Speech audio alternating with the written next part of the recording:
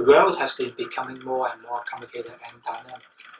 It's not so easy to educate our students and teenagers of the thought leaders.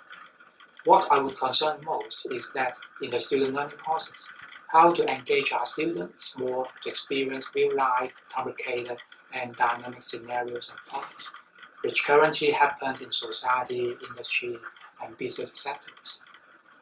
That is the reason why today teaching students academic theories, principles, and even letting them to have some case studies on paper inside classroom is definitely not enough.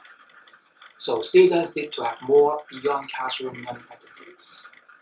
What we can do is to collaborate more with our outside parties, organizations, and industries, and involve them more in our current academic curriculum.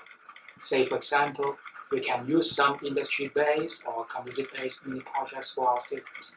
So our students will have more opportunities to expose themselves, to address the problems in the real life and dynamic environment. As a result, they can equip themselves with better problem solving and stronger analytical ability before their graduation.